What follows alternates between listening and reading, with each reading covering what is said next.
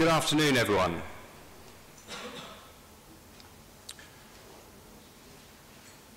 Thank you very much for all of those who are attending this meeting. I'd like to start, as obviously one of the most important paper in today's agenda is the Grenfell expenditure paper. So I would like to start with 72 seconds of silence. If you can all be seated and reflect.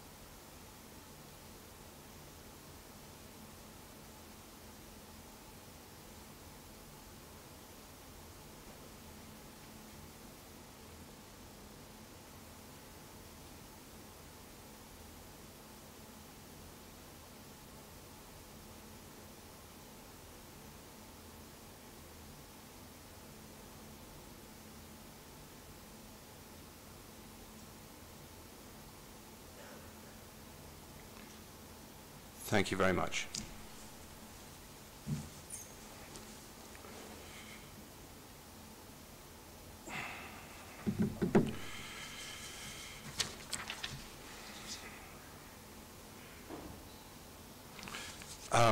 I'd like to start this meeting with a few words on the process that we're planning on following. Obviously, we are relatively short on time because there is another meeting coming in here after this, the Overview and Scrutiny Committee. So ideally, we need to vacate this chamber at 6:30 or as close to that as possible. I apologize for this meeting being in the council chamber. It's not mine nor the officer's first choice, but I'm afraid given the combination of the enforced return to physical meetings and complying to COVID guidelines, this is what we've got, and we will make the best of it. In terms of the process, I think we should proceed with the agenda as laid out. When we get to it, I'd like to cover A6 before A5, so that then we can get all more of the let's call them administrative tasks of the committee completed first before going into the important Grenfell expenditure report.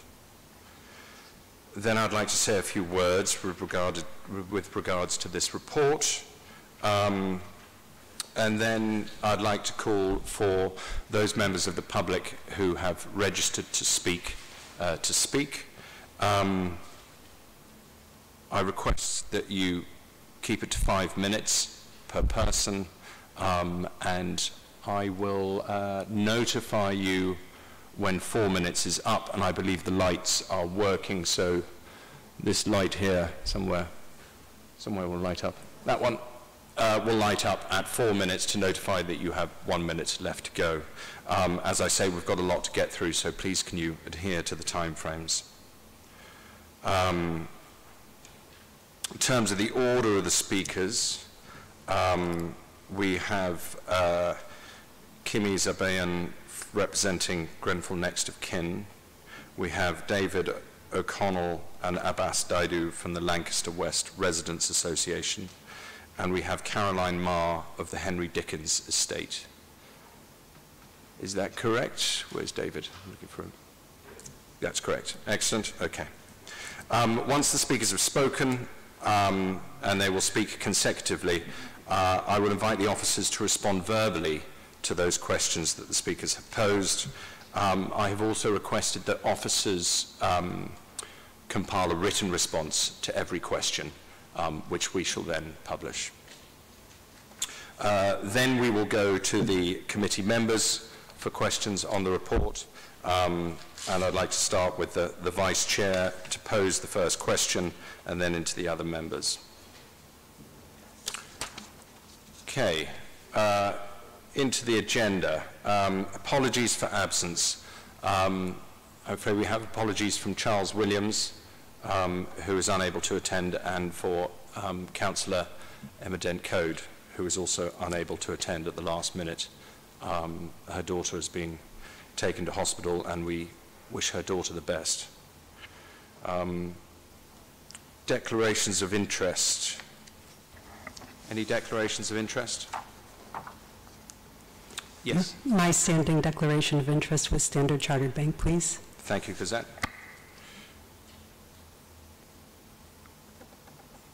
Now we move into the minutes of the meeting held on the 8th of March 2021. If I may start from Charles Williams, minutes A6.3, with regards to the teacher pension scheme as centrally administered. Hold on, let me find that on here. Is centrally administered, unlike LGPS, by the Department for Education. The task of providing assurances needed to complete the certificate will be easier if all schools for which the RBKC is responsible use the same payroll service. I'll send a note through to Esme, who is taking the minutes, to amend that. Aside from that, any further comments on the minutes?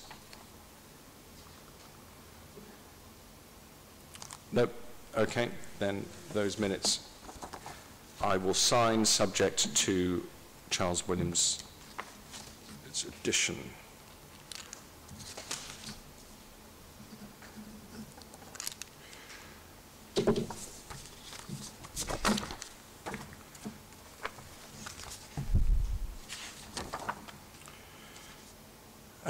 Moving on to A4, Forward Programme and Action Tracker.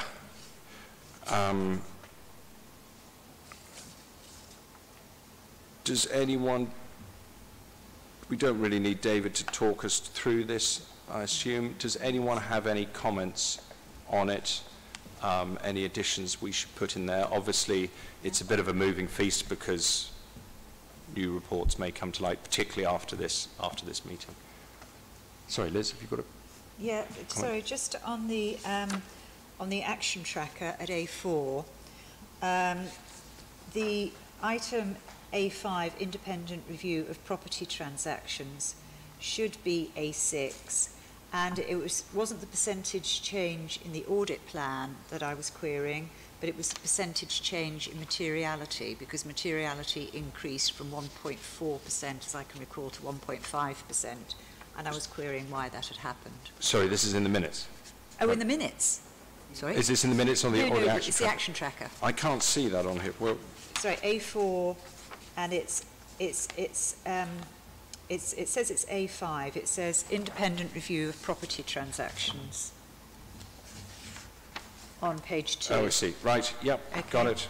And the thing that was queried was the change in the materiality percentage, not the change in the fees. Excellent. So a note for Esme. Okay. Put that in, and David. Yeah. The only other point was on A7, summary of data to be circulated to the committee in advance of 25th of May. I can't recall having received that.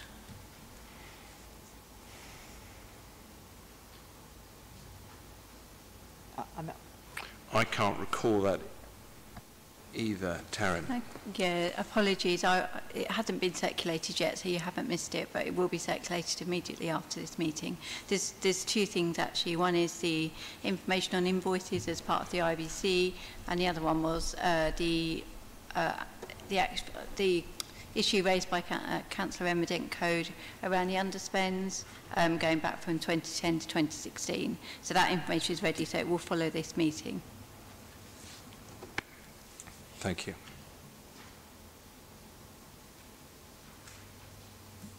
Any further comments? Nope.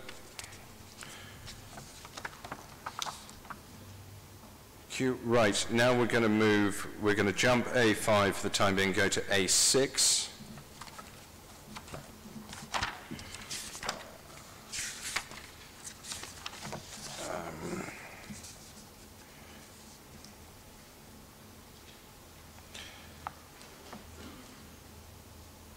Liz? Thank you, Chairman. Are we on? Am I in the right place? Sorry. Yeah, the risk register itself. On risk ID 4, I just query. I was concerned that there were 30 overdue cases as regards gas safety performance, and just what the implications of that were. And what I didn't understand is audit of fire compliance under the risk control in place in TMO being undertaken by Mazars. Mazars are an audit firm. I wasn't sure why they'd be doing fire risk safety. So happy to pick both those up, Chair. So on the second point, Mazars actually provide internal audit services to us under a framework agreement as part of the internal audit service.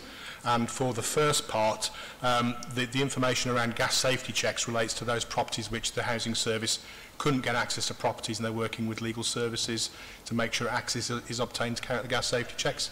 It represents a very small number of the gas safety checks that actually need to be completed in terms of those 30 cases. Thank you. Any more?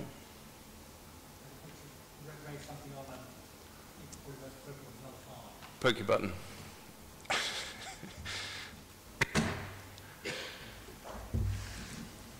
What do Israel, Belarus and Lithuania all have in common, other than they've been in the news in the last week? Not sure, Councillor Lindsay, happy to be enlightened. They've all got embassies in this borough. Don't tell me that the problems with Israel and the Palestinians in Gaza are going to go away overnight. They're not. One can certainly envisage similar sorts of incident that happened on the Ryanair plane from Greece to Lithuania being taken off to Belarus happening again. I'm not saying there are any easy solutions, but I think we ought to flag up the fact that there are some 50 embassies in this borough as being a particular challenge. Yes, there are undoubtedly police, yes, there are undoubtedly each embassy's own security, but if it were to get out of hand, that really would be a risk to the borough. If I may, Chair, thank you, Councillor Lindsay. So I'm happy to go back to speak with officers to bring a more detailed response, but I do know the Counter-Terrorism Board meets regularly, which is a multi-agency board, including the police and so on, and that they have a review of the risks within the borough. So I'll make sure that we get some more information back to you in terms of how those specific risks are being managed. I don't think it's risks. I think there will always be risks, and they will get worse. It's how we manage them and how well trained the relevant police and other authorities are to respond quickly before anything too serious happens. May I just say, Chair, over the weekend, indeed, our contingency arrangements were in place. We were working with the police over the last weekend, and there is these arrangements. It stems from the counter-terrorism work, but actually it really is about security and police connections with us, because, as you say, ourselves and Westminster, because of the preponderance of Wandsworth as well, of course, with the American embassy there, and there's regular connections with the Met Police at central level, not the local borough command. Thank you, Barry. One other point that Charles Williams would like in here regarding risk 8 and the external economic factors. His view is they should be reviewed and perhaps renamed to give greater weight to the impact on the borough's economy from increased working from home and the loss, at least in the short term, of overseas tourist business. If we can incorporate that in there. Happy to take that away, Chair, to reflect that. Thank you. Great. One more. Just looking at numbers 1, 2 and 3, the failure to meet the issues for 1 and 2, they are substantially within our gift, as it were, that we can respond to them. But actually, number 3, we can control to a much greater degree. We can control how well we build the housing in Lancaster West. We can certainly respond how well we respond to the public inquiry and all the issues in number 1. But actually, if there are heightened emotions as a result of it, we can't. So there's a qualitative distinction between what we have full control over and what we don't. Thank you, Chair. That's noted. Thank you. Thank you. If there are no further comments, then now we shall move on to go back to A5. Excuse me? Yes. Oh, sorry. Gosh, because it's so hard to see people in this room. That's part of the trouble. Sorry to interrupt, Chair. Having never been mayor. Yeah. Nice to meet you. My question is that it's in the right-hand column, it talks about dates to achieve target scores. There are many dates that have passed, actually. So I'm curious as to what the new dates might be and how it will be judged that the target will have been achieved. If I may, Chair, thank you. That's a really good point. So a lot of these risks are risks you'd expect on many council strategic risk registers. They are ongoing risks that we are seeking to manage. Some of them are ones we expect to stay there for a very long time in terms of cybersecurity, in terms of safeguarding. The Risk and Control Board, which reviews the register, meets tomorrow, so we'll be reviewing the dates tomorrow and then be able to feed back to the next meeting in terms of any changes to those dates or targets. Thank you.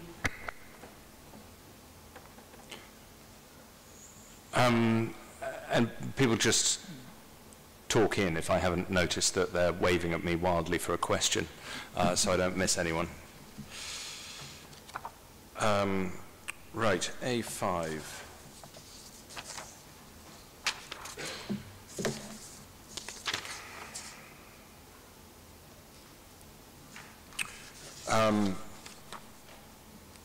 So if I may start before we go into the public speaking part of the evening, if I can just make a few points. The Audit and Transparency Committee is a committee held in public and is not a public meeting. However, given the incredibly emotional, sensitive and important nature of this report, I've taken the decision to allow members of the public who have registered and who wish to speak and ask questions to do so. I wish to thank the officers for this report and the governance for coordinating this meeting, which has been no easy feat.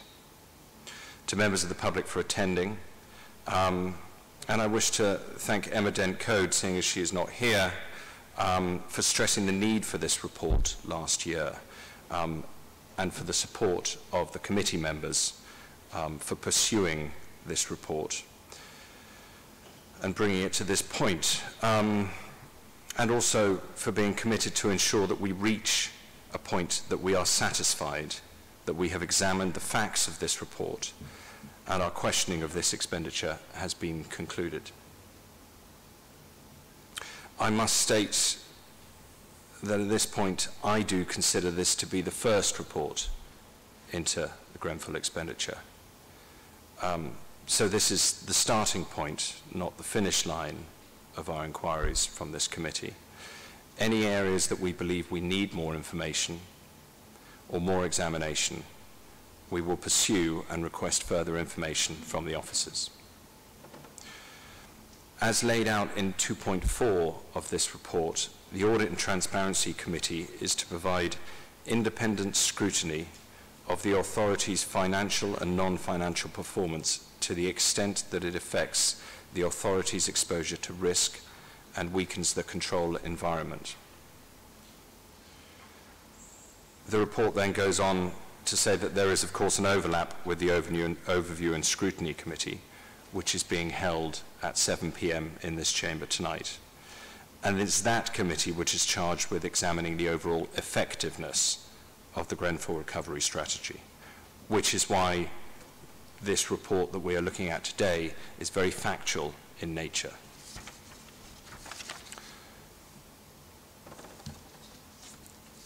in my view, and this is a committee that I have been privileged to be chair of for nearly 3 years, I think, this is not a political committee, and I do encourage everyone to keep politics out of their questions as much as they possibly can and focus on the task in hand, which is transparency and assessing the risks and controls.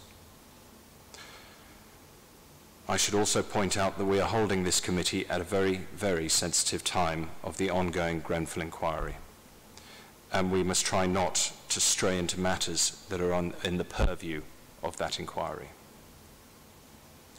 We must also recognise the importance of the privacy of the bereaved and the survivors of the Grenfell tragedy at all times. We must also remember that we are here to look at the Council's response and not to delve into individual institutions or organisations outside of the Council. As with any reports to this committee, we're obviously taking this report as having been read, so that we can spend our time here this afternoon being as effective as possible. Thank you. I would now like to call the first speaker from Grenfell Next of Kin, Kimia.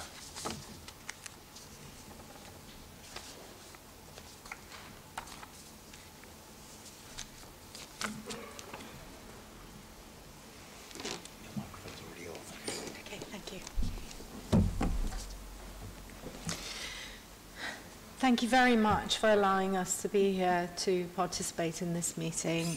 We appreciate that. And after 4 years and £500 million spent, we appreciate that we are getting our 5 minutes, but we thought that we would actually split it amongst ourselves. So whereas I hope you will bear with me if I go over the 5 minutes, because collectively we will use up our 20 minutes. Because there is a lot, this is very important, and there is a lot to go into. And rather than ask officers to mark their own homework or this council to mark its own homework, I think you should be asking us what's really been going on, because we have chapter and verse on it. So with that said, I'd like to say that after Grenfell Tower fire, hundreds of millions of pounds were spent by Royal Borough of Kensington and Chelsea to support the victims and the community, except that it did not go to where it was supposed to go. A lot of the money came from central government or GLA, all of it public purse. What central government or the GLA or the taxpayers of RBKC do not know is that this public purse expenditure in the name of the victims and the traumatized community has been misspent, squandered, duplicated, and has been completely unaccountable in an unacceptable manner. With the council at the heart of a criminal investigation and a public inquiry and civil litigation, for the conditions where this tragedy of mass manslaughter, could occur, the council was left at the helm with no checks and balances or meaningful scrutiny. It is a double crime, or as one of the next of kin put it, first they kill you, then they ask you to pay for the bullet. Criminals were left in charge of the crime scene with a loaded gun, or another who said the abuser was left in charge of the abused. Despite the resources, the victims were still left with massive problems and issues which should have been simple enough for a functioning organization to sort out. Instead, an army of people and bureaucracies were employed, and the victims kept in a holding pattern of need and dependency. Who benefited?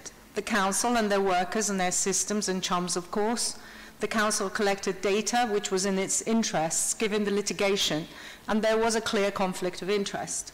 Furthermore, our contention is that not only was this immoral and possibly quite illegal, but that the same systems and dysfunctionality at the heart of this council, with the same attitudes and culture that we are hearing exposed daily at the inquiry, continued. Some people were moved on, and new people took on the roles, which included targeting and bullying, minimizing, and a culture of closed ranks and cronyism that has created an unbearable level of abuse in North Kensington for the victims. This so-called report is lacking in detail and rich in deliberate obfuscation. The Audit and Transparency Select Committee has given an opportunity to the officers to provide a detailed report. And yet, it's come up with this. There is no other alternative but to call in outside independent auditors to track this massive spend and where all the money went and why and who made the decisions that have left a few thousand people at the mercy of a handful of people with unaccountable power at the expense of the public purse and the further re-traumatization of the traumatized. Our contention is that the vast sums of money and the uneven, unequal, unaccountable spend could have been avoided if an independent organisation was left to handle the recovery and commissioners brought in, given the centrality of the Council and what was a highly contentious and sensitive situation in the aftermath of a national tragedy. Not doing that has cost the taxpayer, as well as the victims, in further pain and re-traumatization, as well as clear direct conflict of interest. And this so-called report only highlights the failings. We're calling on the Secretary of State to step in the interests of the victims and the public purse and propriety and standards of governance to order an immediate forensic accountant and commissioners. What we have seen throughout this module of at the inquiry is miscreant officers who did not, who willfully ignored, obfuscated, councillors who looked the other way, and this can't continue. You, councillors, cannot depend on this report. It's your responsibility, we feel, to take this matter seriously and use your powers to demand an intervention from the Secretary of State. £500 million is a lot of money not to be able to account for. So the questions are, how can this report be considered a full financial summary from June 2017, given there are no details of how many people are being helped, what this help consists of, who's making the decisions, and how the efficacy is measured?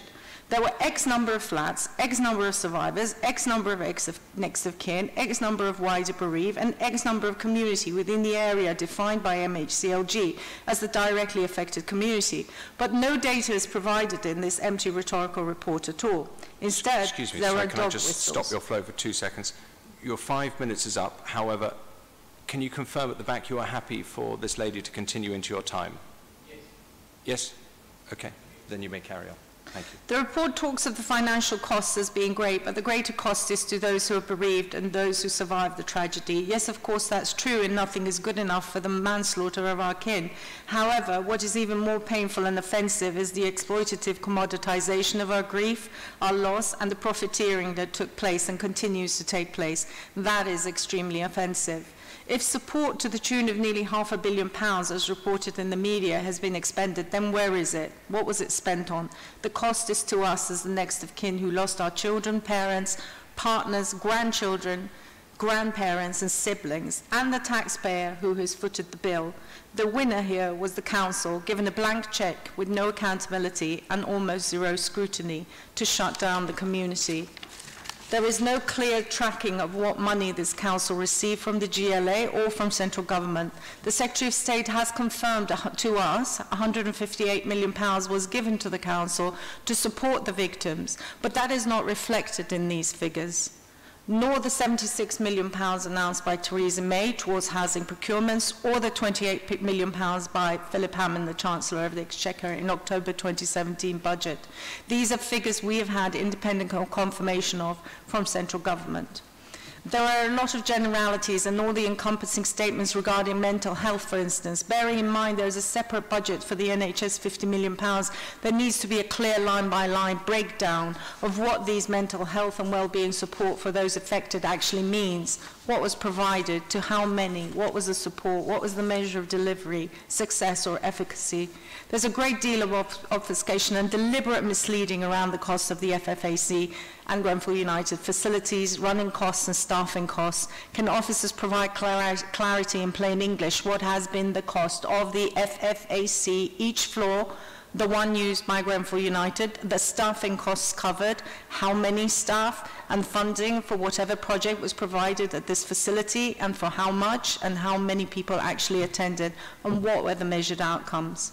I could go on, but as I don't want to take up the time of my friends and colleagues over there, I think that I will just probably just provide this in a written form to everyone here, if that's okay, Chairman. Absolutely. Everybody has your questions down in front of them. Yes, I mean there's issues around, for instance, the HMRC payback from the taxes. Where did that money go? The lack of tracking. It's interesting that only £200,000 has been apportioned for the independent task force, which was really the only independent scrutinising force that there was. The actual complaints procedure, is the budget for that is 4 or 5 times what was given to the task force. So how do you expect there to be any kind of accountability when you under-resource people and institutions that are there to hold this council to account, particularly during a very chaotic time?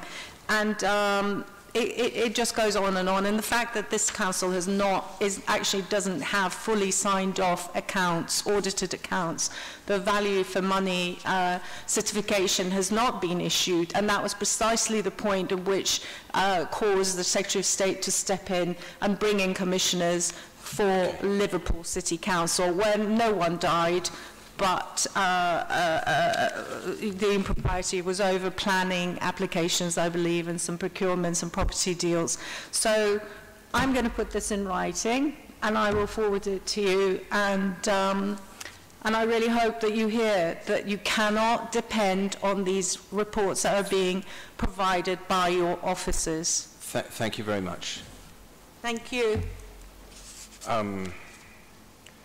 As I said earlier, everybody has these questions in front of them in printed copies.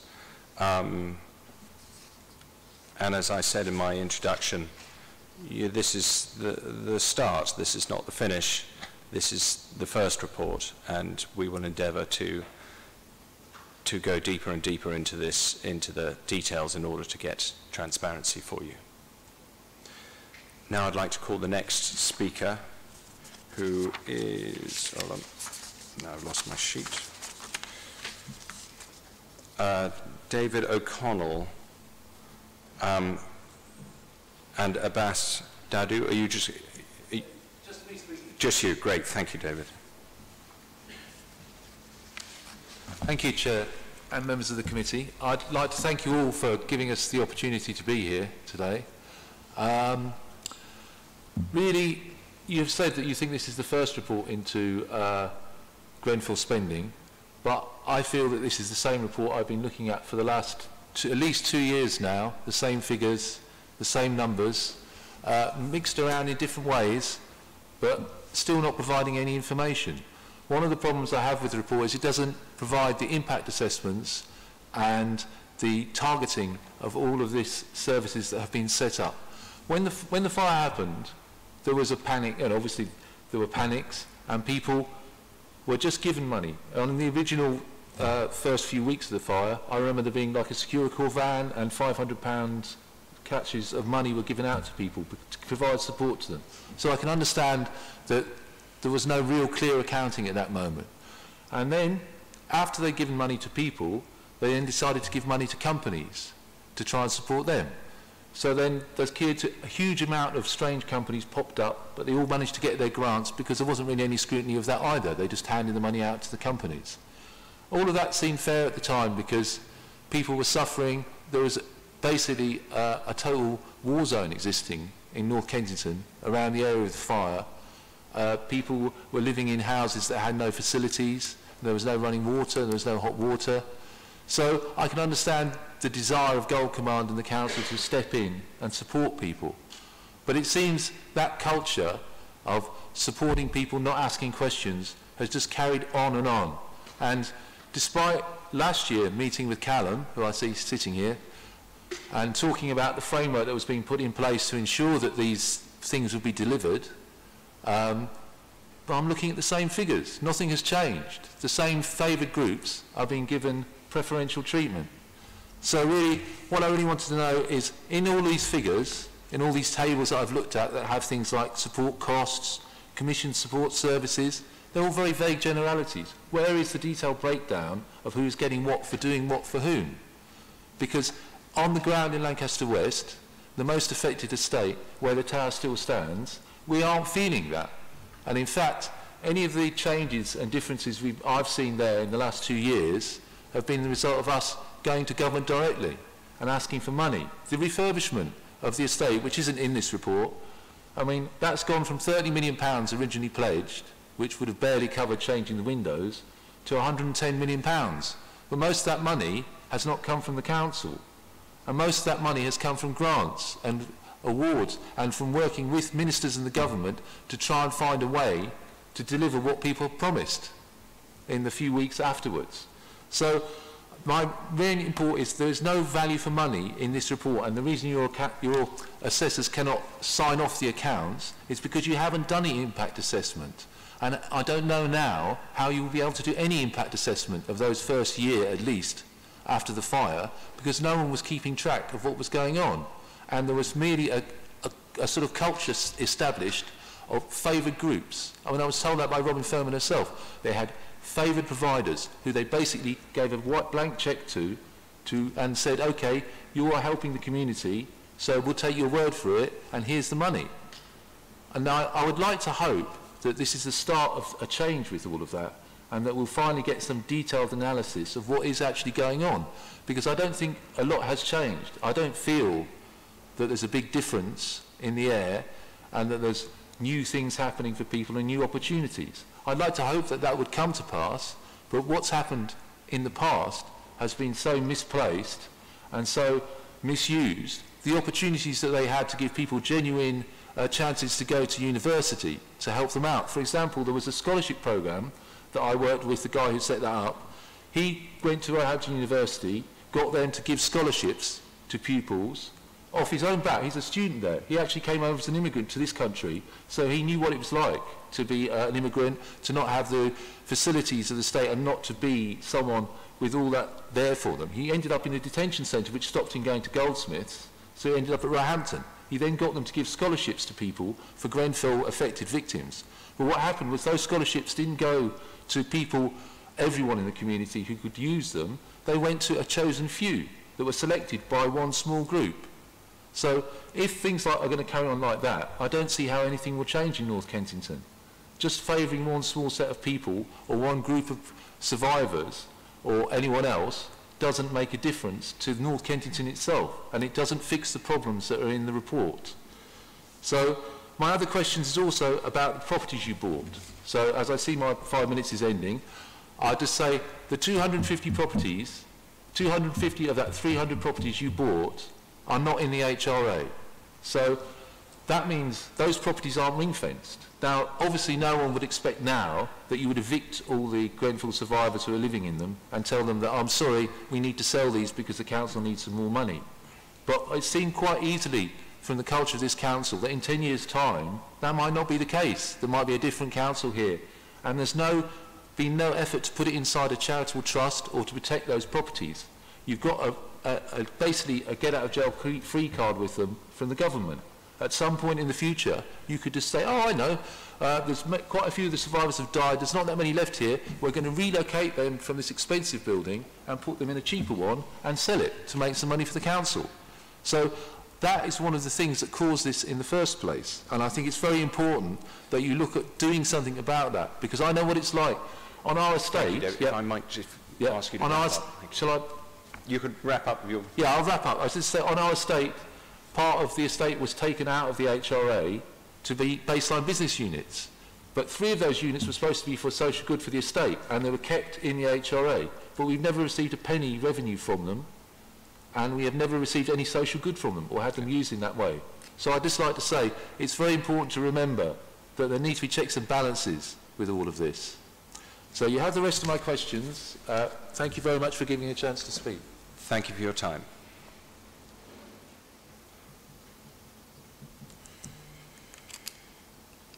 Now I call the next speaker, Caroline Marr, from the Henry Dickens estate.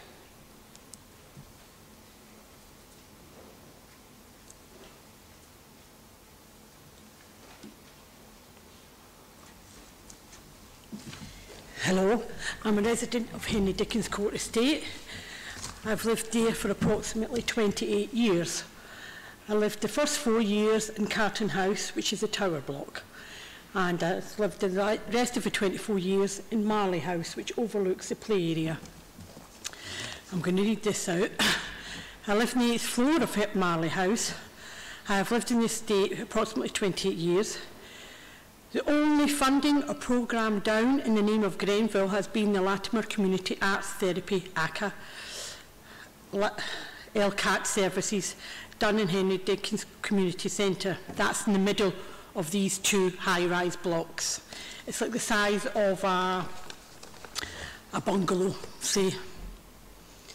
They started using the community centre straight after Grenfell, and then, with the funding and the OK from the council, have taken residence there. They have done so in the name of Grenfell and the community. They run mainly activities for children, football, art, cooking and art therapy. The children play outside, directly outside this bungalow, and there's a massive play area, which is directly about 10 foot away from my high-rise block. So you can imagine. The children play outside, screaming, playing football loud, and it's just not children from my estate, it's children from other states.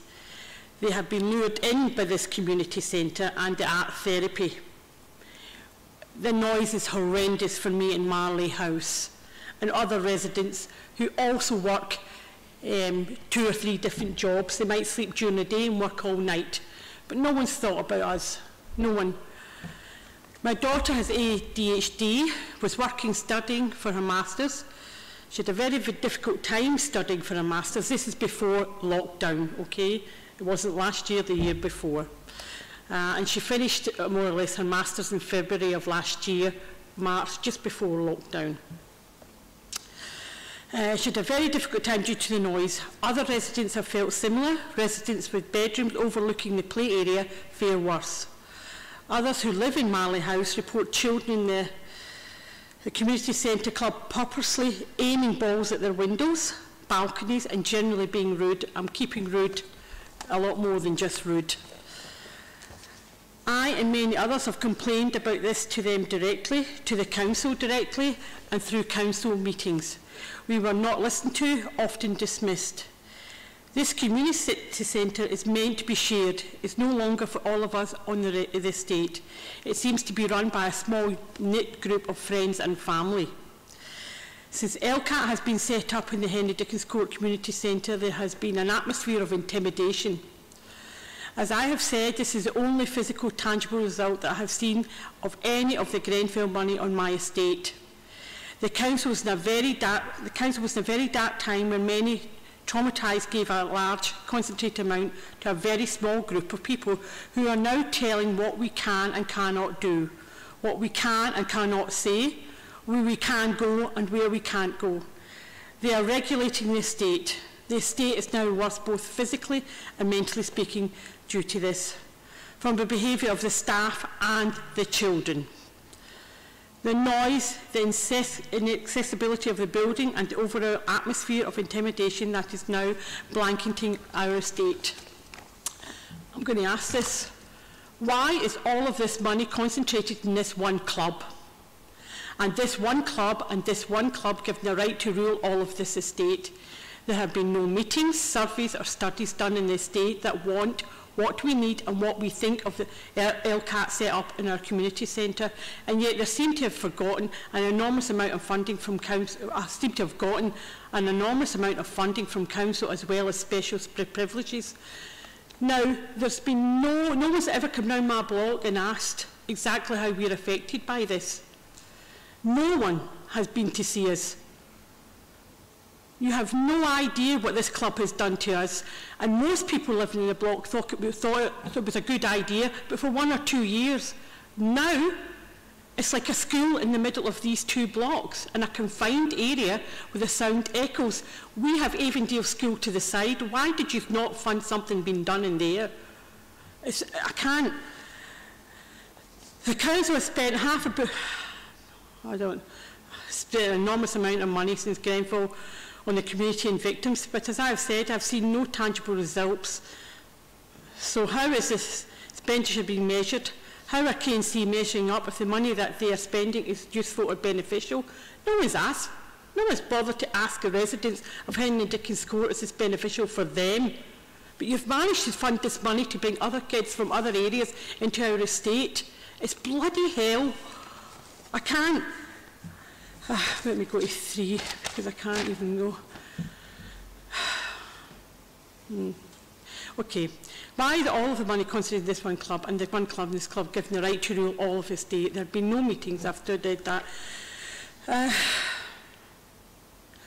I'd like to know why isn't there more information about how this club, this organisation managed to set up there and expand.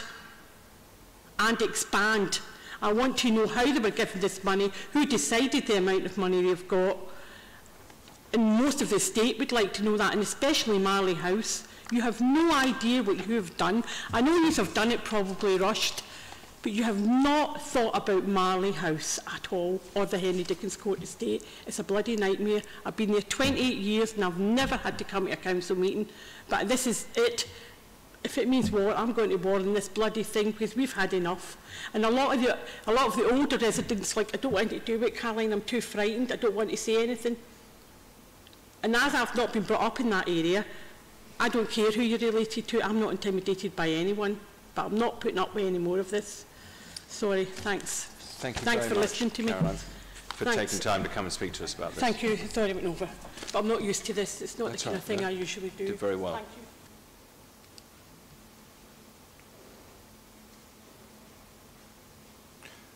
Well, thank you again to the speakers for coming in and talking to us.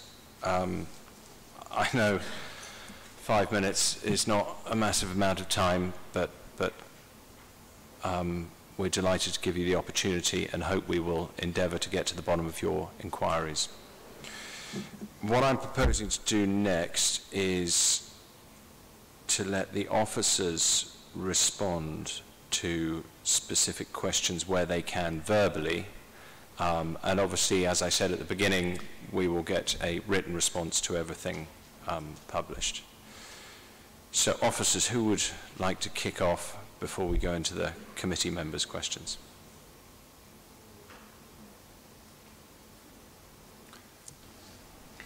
Thank you. Karen, so if I could just pick up a couple of specifics and I'll pass over to some colleagues. If I could pick up on reference to the government grant, which I think has been picked up by the first speaker. So in relation to question, I think it was question 2. So we do have a line.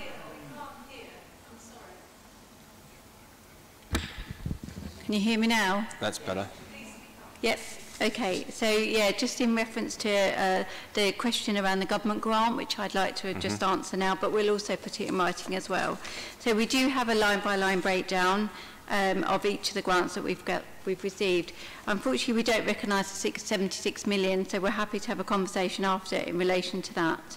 So the 28 million was announced as part of the original the government grant that was announced, and what we've done is we've compared, obviously we've been made aware of the list of government grants that's been shared, and we've compared the two against our records, and I can confirm that we can fully explain all of the grants that we received, and it does align with what government have suggested as well. There is a difference between the figures that have been quoted, so the 158 million that was quoted earlier today, that does include 2 items. It includes 32.3 million towards Kensington and Chelsea College, and also 1.9 million towards paid to other organisations, not to the council. So the reference to the 105 million within the report that we've got here does exclude the funding that we've got for Lancaster West, but I can touch on that briefly. But that is in terms of the money that the council has received to date, which equates to the 105 million.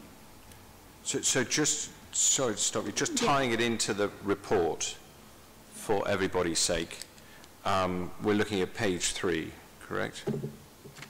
In terms of trying to get clarity on where the numbers are tie in here. So it would be paragraph 2.2, which is referenced in the report, and in response to question 2 that was raised by the first speaker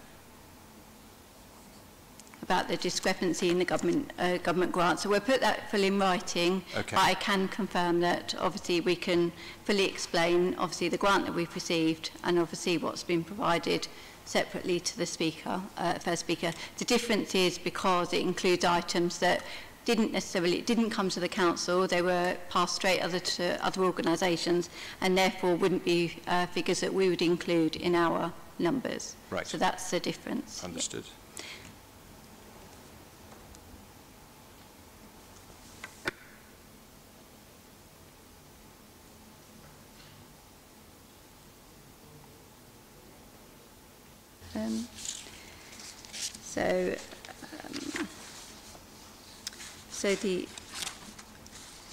The other question, obviously the reference to the refund from the council from HMRC for the VAT.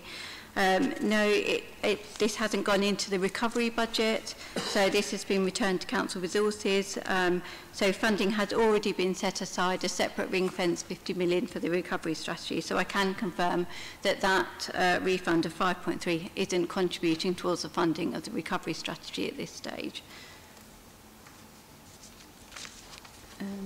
Just a couple of others that I can respond to today. If I could just come back on the 250 properties, which was a question actually that was raised by a couple of the speakers today.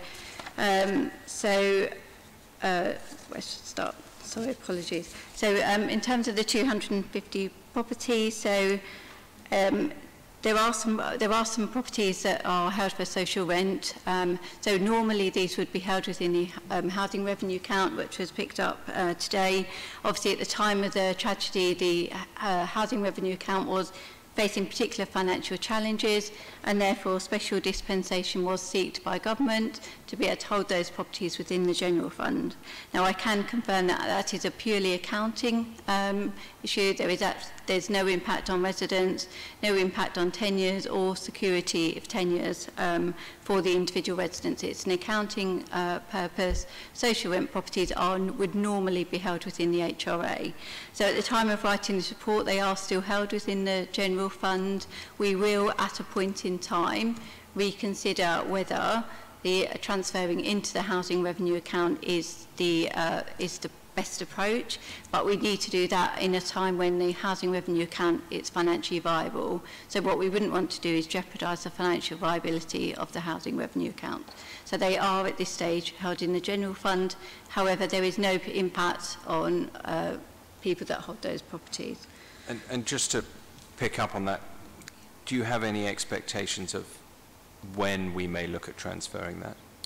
There are no specific timescales as yet. It's being discussed by officers. Like I say, it's very much around the financial viability of the HRA to be able to take that transfer of those homes and identifying the right time. So it's definitely a live discussion that's happening at the moment.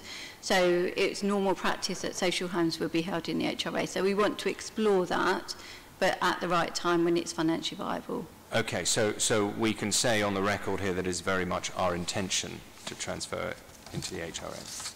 Yeah. Yeah. Okay. If I could just come back on a couple of others and then I'll pass over to colleagues. So apologies.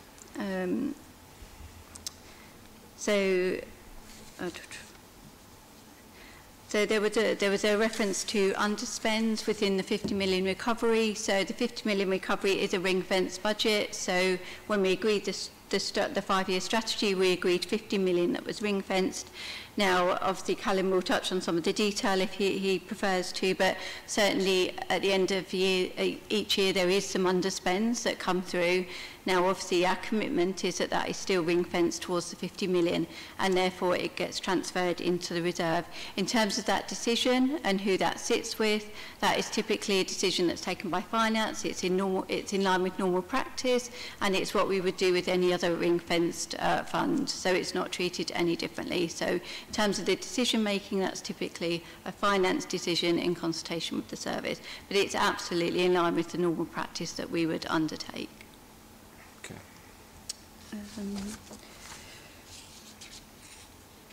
Do you want? Sorry, the other one? I think that was all. Callum, can I pass over to you? Yeah, or to David? If I could, Chair, pick up on a couple of points. One that the first speaker mentioned around the audit of the accounts and the status of the accounts. So I know the committee are well aware that the actual accounts themselves up to 2019-20 have been signed off with an unqualified opinion, but the value for money conclusion, which sits alongside the accounts, has not yet been signed off since the accounts for 2017-18, which our previous external auditor, KPMG, were not able to sign off at that point, which means that our current auditors can't sign off the following year's value for money conclusions.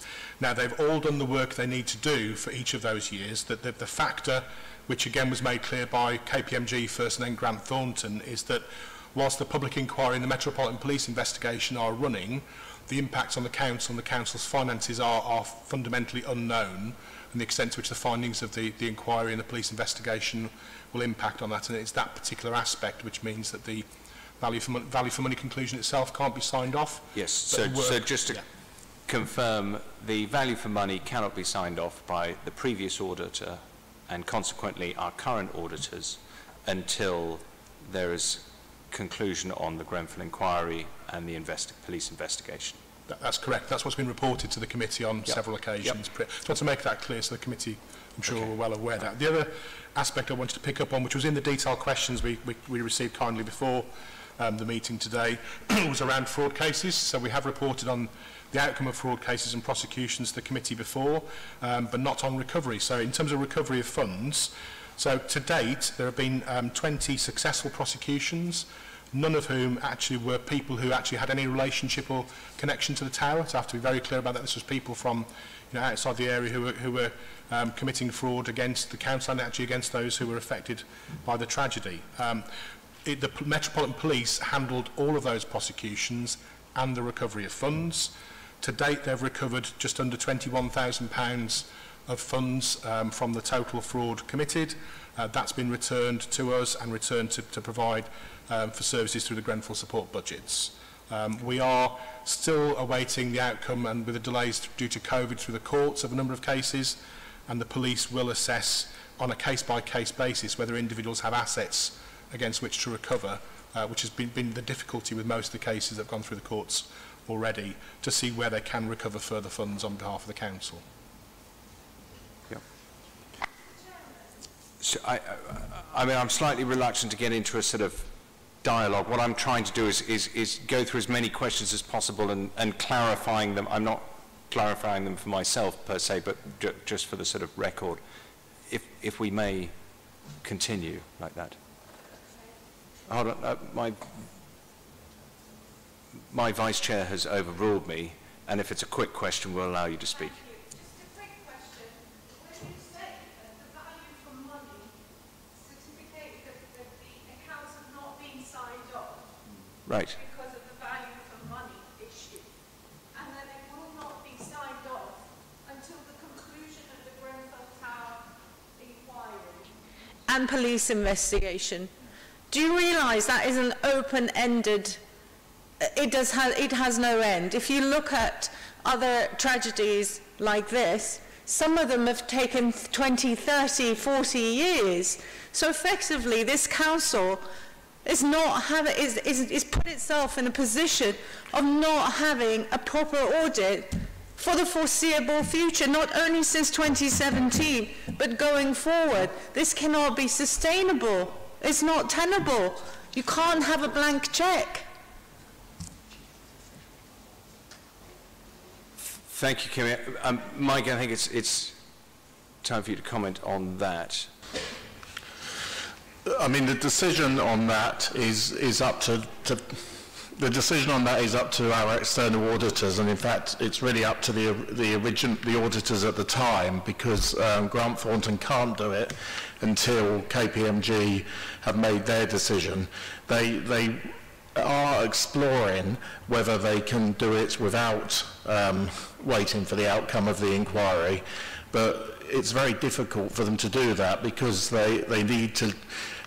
What they don't want to do is to have to do a sort of inquiry themselves to step on the purview of the inquiry. So it's really a matter for them, not for us. We can. It's up to KPMG really. So that's the position with it. The rest of the audit is all done. It is the value for money conclusion that's been left, but the accounts for every year have been completed apart from that. Thank you, Mike. If I just may take a comment from Cosette, a question from Cosette. May I ask a clarifying question which may or may not be helpful, which is there is a distinction to be made between value for money as part of an audit in general. It's not to, so we're not suggesting in the slightest that external auditors have not been through our accounts. They have, and they have audited them without qualification. So I think it might be helpful to clarify the portion of the value for money decision specifically and how that impacts the whole.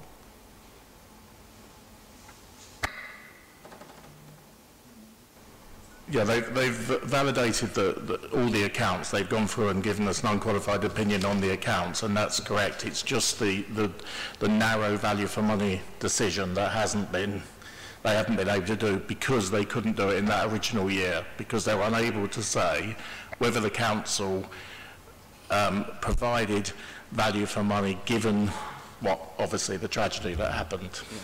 Yeah. I say, yeah. Yes, of course. I can recall the early meetings that we had with KPMG, and essentially the value for money element was on the partnering arrangements.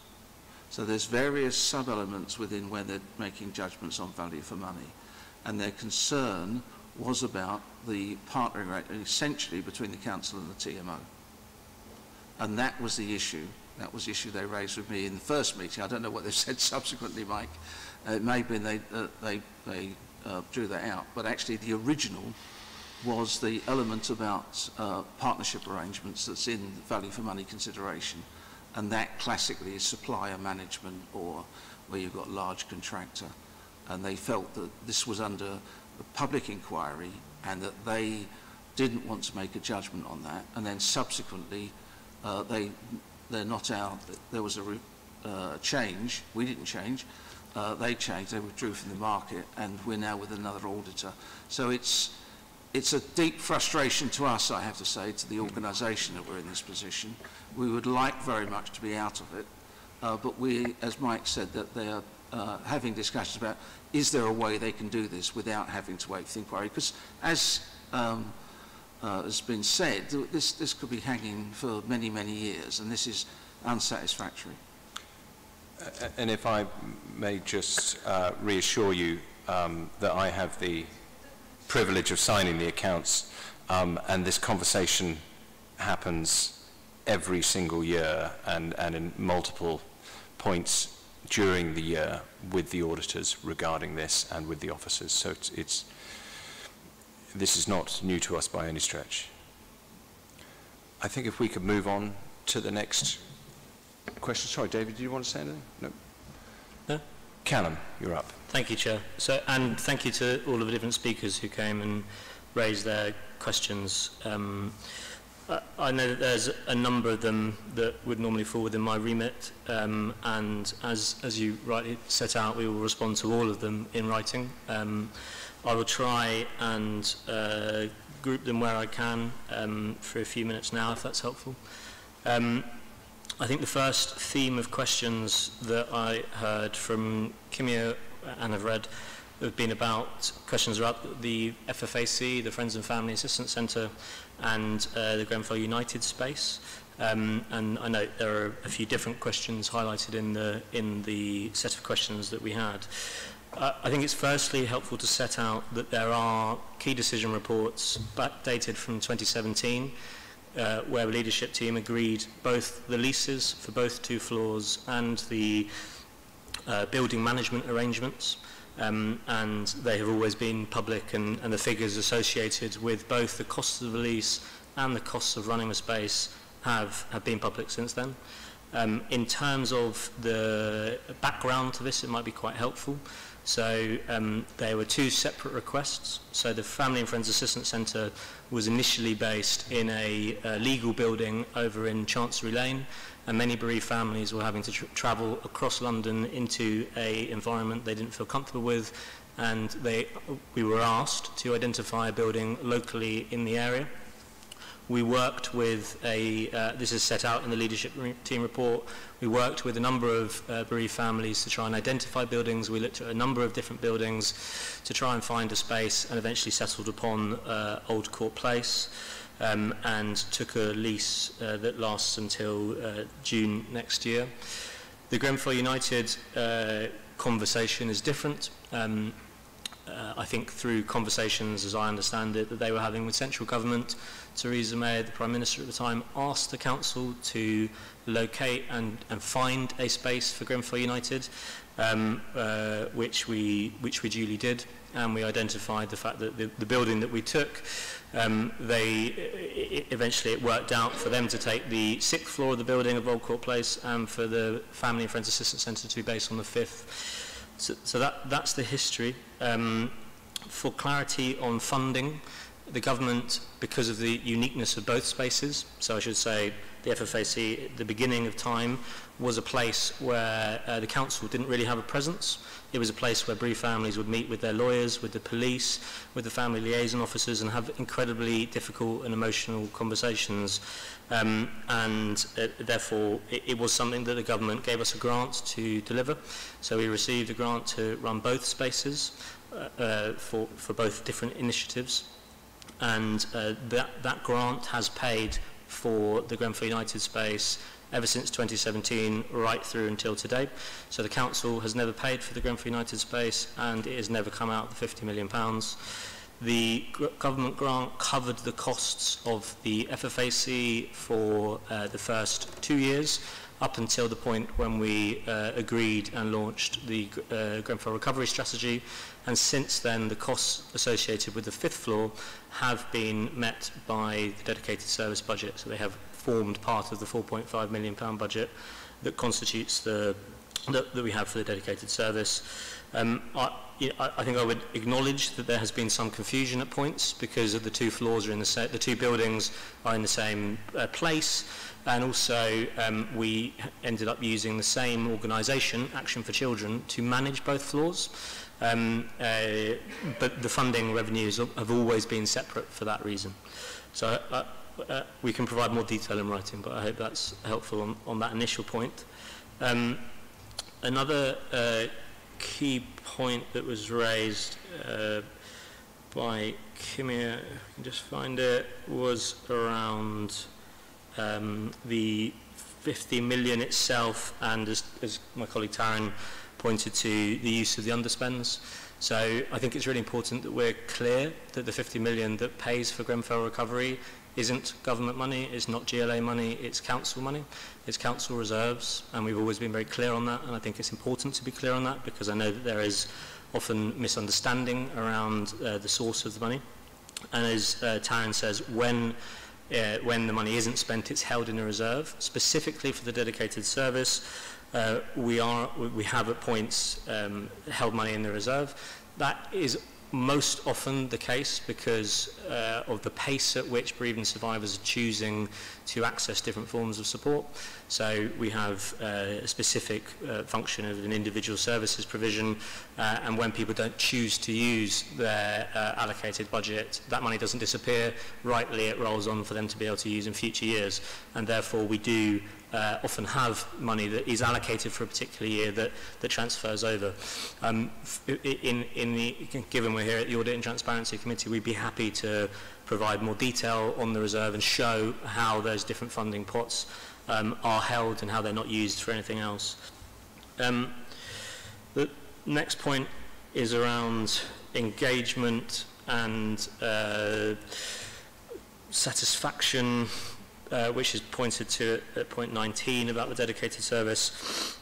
And here I would note that we always acknowledge that the dedicated service provides support to 700 survivors and bereaved, and I work hard and my team works hard to deliver support that is appropriate and right for all of those different people, but we completely acknowledge that there are times when perhaps the support we're providing isn't quite right for someone, and so there is always room for improvement. But that said, the satisfaction and engagement levels we have are high. They are not based upon some of the mechanisms that are discussed here. We use quality assurance mechanisms, we do audits, we do feedback, we do bereavement survivors mark their own progress depending on their recovery, and engagement is mapped by numbers of support plans that are completed, levels of engagement based on a weekly and daily basis. So we have a suite of information that stands to that. Really importantly, at point 19, I'd also just like to make a note about the steering group. So at question 19 in the paper, there is seemingly an assertion that the steering group is not fit for purpose. It would be my polite way of summarising what's written. And I think we have to be very careful there. The steering group is formed of bereaved and survivors who choose to come to support the ongoing delivery of the service, and everyone was written to, all bereaved and survivors were written to be able to come forwards and be part of the steering group. We've done that twice. And actually the individuals all work within assigned terms of reference and code of conduct. So it's incorrect to say that they aren't regulated or managed in terms of how they work and what they do. And very importantly, that their names and the minutes of every single meeting is available on the dedicated service website, which is only available to bereaved and survivors. The reason for that is we have heard loud and clear the points around privacy and bereaved and survivors being keen to ensure that we aren't necessarily advertising or promoting on behalf of the council, which I could understand some of the speakers were suggesting, and instead are delivering support that they need in a more private setting. If I can, I'd move on to the second speaker's suggestions, if that's okay. And that's so David, and I guess there was again we'll answer all of the four written questions in detail. You know, and I think that here there's a couple points to raise. We are working hard on increasing the availability of data on impact. And indeed, this year we are going to be later in the autumn publishing our first impact report. I would acknowledge, you know, perhaps that's something that we could have done earlier. Perhaps we could have had an impact report in earlier years. But where we are now, we committed to doing that in the resourcing framework that was agreed by the leadership team in December, and we are working hard to deliver upon that. And I would hope that the production of that impact report would address some of the queries and concerns that David has raised. In terms of the financial details, we have, through conversations with David and other community partners, provided a much more detailed breakdown on 2021 spend, which is on the council website. And as David is aware, we are working on doing the same for 1920, which includes financial information and performance metrics. So again, I hope that will go some way to addressing the concerns. And finally, to Caroline's point, you know, I think we'll definitely take some actions away to speak with housing management and make sure we're looking at this collectively, because it was sad to hear her experience. And also... sorry. If you could just allow Callum to finish and then... and also, I think that there's definitely work for us to do to make sure that residents of the Henry Dickens estate, including Caroline, are more aware of some of the support that is available through the community, for the support for the wider community.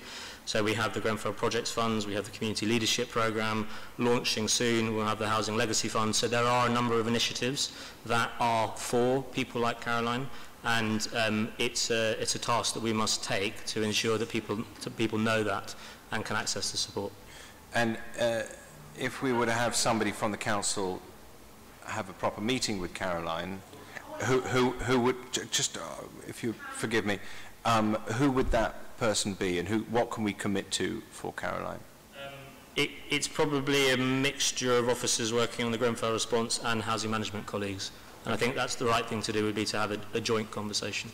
Okay. So I can take that away. And you're going to, can I get a commitment for you to facilitate that? Of course. By the end of next week? By the end of, yep, of course. Yep, we're only on Tuesday today, aren't we? Yep. Okay. I'm going to give you a brief minute, but I must stress, Caroline, we haven't got into our members as yet. Okay, 1 minute. I phoned phoned up the council to complain about this from day dot. This has been going on for years. Do you know what I was told? We can't tell people how to bring up their children. You go and tell them what to do. Are you kidding me? You play against each other. Karen, every time we I now phoned up, have the a amount of commitment times, on record. The amount of times, the amount of people who have said, you've said to us, well, no one else has complained. We are now getting together in Marley House. Youth have did nothing. You should never, ever have sat a school in the middle of these two buildings, because that's what it's become. And a sports centre come playground. It's ridiculous. You never gave a damn about us. And how can one organisation get over £1 million? I don't know. I'm sorry, but I'm not listening to this. You're never going to... I don't believe you'll do it. Okay, just to reiterate, we have a commitment from Callum, and this committee will be keeping a careful eye on it. Oh, hold on, sorry. I'm afraid we really have to press on. So sorry, sorry, madam, I have given you the opportunity to speak. Okay. Thank you very much, officers, for your responses. I'm just wondering how this is going to work as a committee. We have meetings at the end of June, meetings at the end of July, and then September. A lot of information is going to come to us from your answers to the questions in here. What sort of time frame are we going to get those answers in?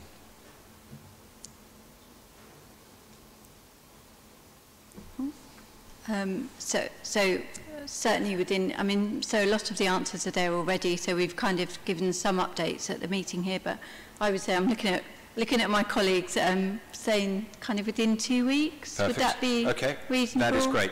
So yeah. when your answers are released, can you send them to the committee, and we'll have an agenda item on our next meeting to discuss this. David? So Taryn, if you send them halfway through the cycle, can we send our comments back and you update on our comments for the actual next meeting, so that it's not just your comments, but it's your comments on our comments that you've given? And that could cut out quite a lot of wastage. Yeah, I mean, I'm happy, and I'm looking at colleagues, so we can do that. So if your next meeting is the end of June, 20th then of June, you can bring those in and have a look at the final draft, obviously, at this meeting. So that's fine. Could I? Oh, yep.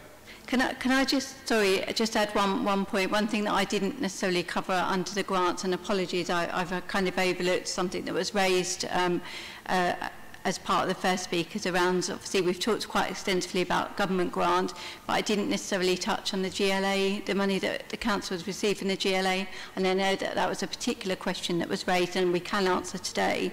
So just to confirm, so the GLA, the money that the council has received from the GLA equates to 10.8 million.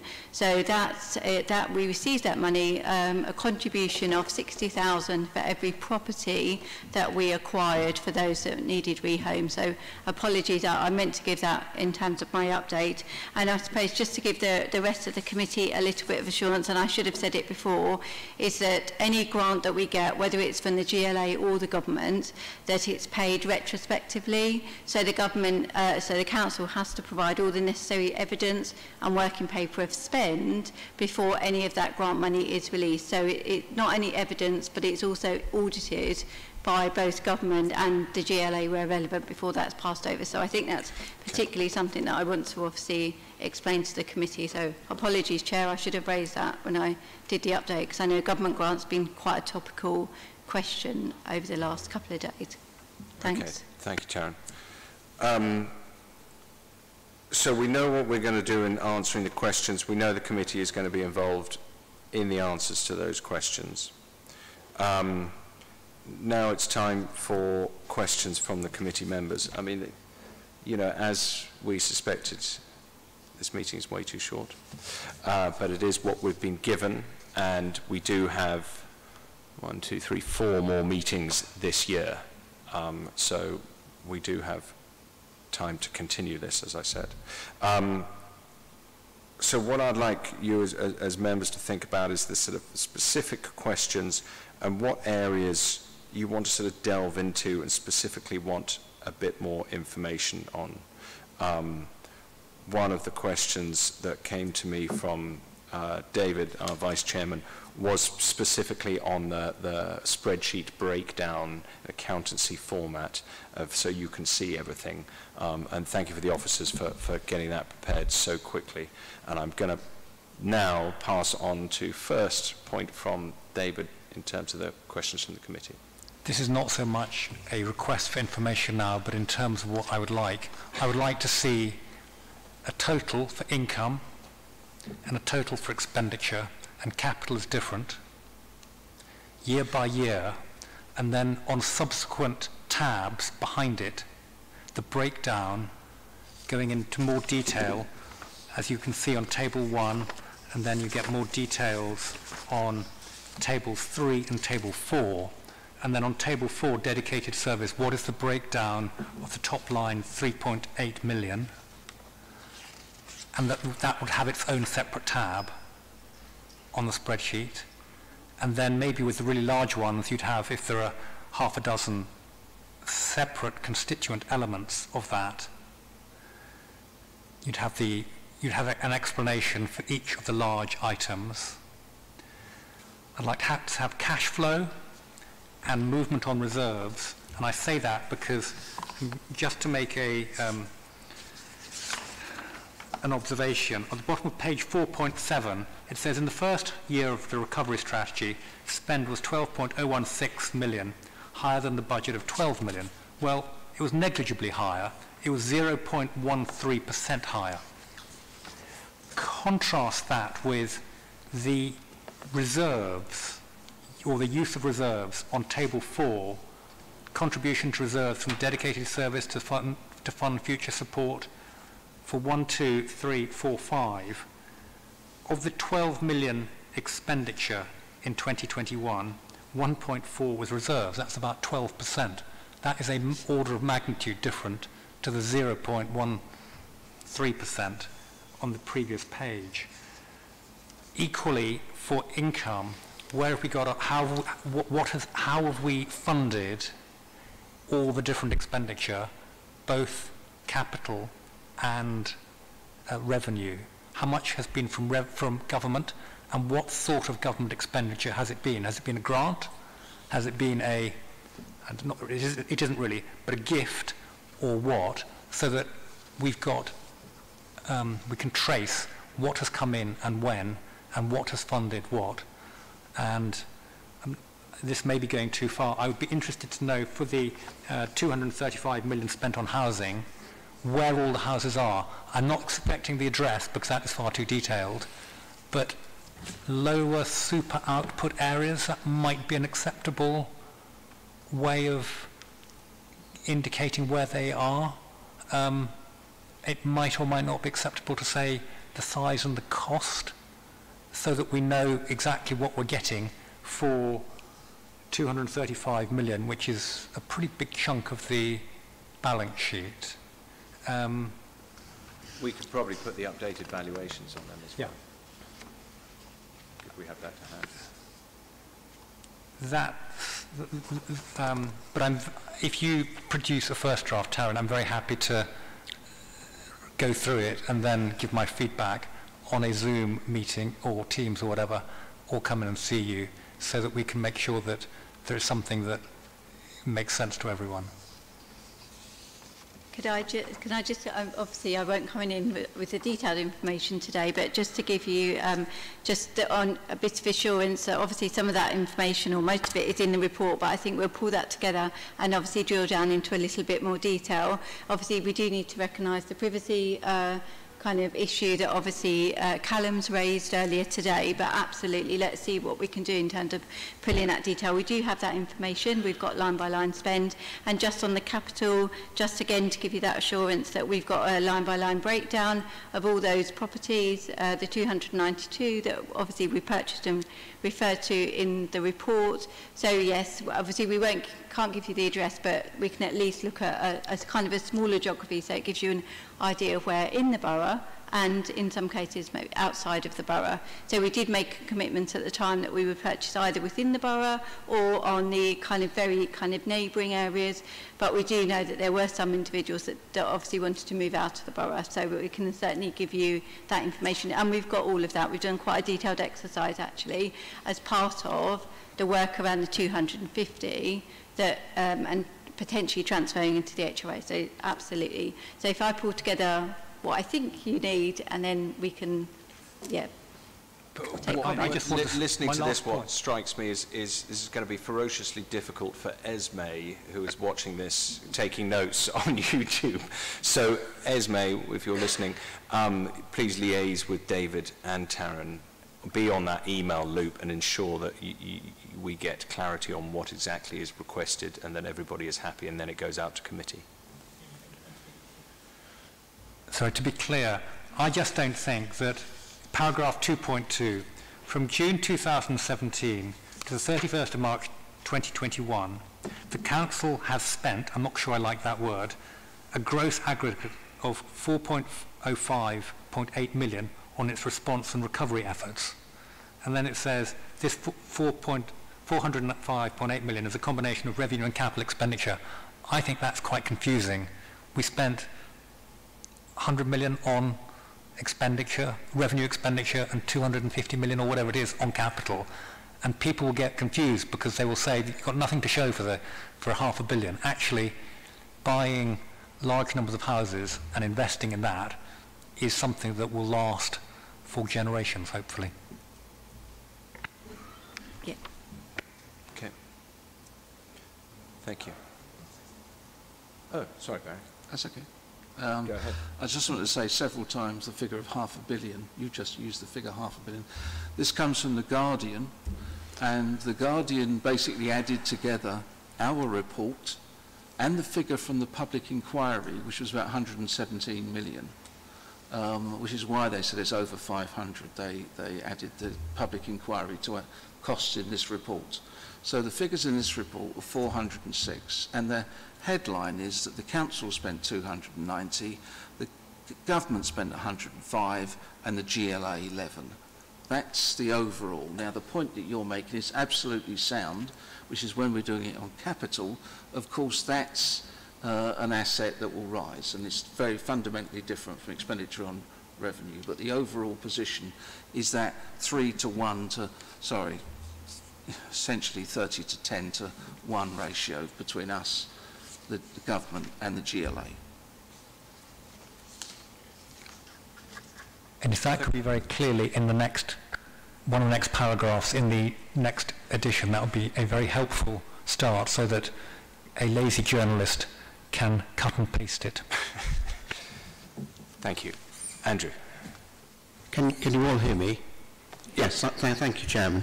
I think the first thing I want to say is that, I'll say the obvious, this is a very big, very complex issue, and this is the first time this committee has had any chance really to spend a serious amount of time on it.